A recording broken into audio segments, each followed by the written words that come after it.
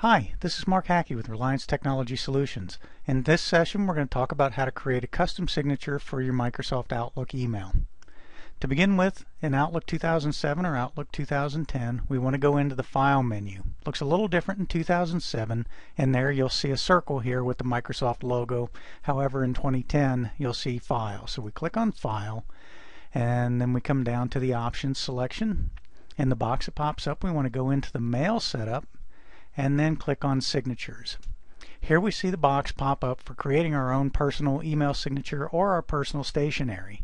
In this case, we're going to create a new signature, so whether there are any listed in here or not, we go ahead and click New.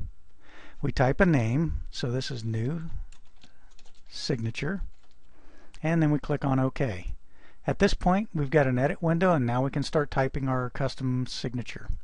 So in this case, we're going to put our name, our company name, and maybe a phone number so that people can get in touch with us. Now we'll save it. Make sure we click Save up here, and now we've got our new signature box.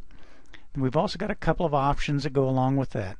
First of all, over here we've got our email account that we can choose if we have multiple email accounts.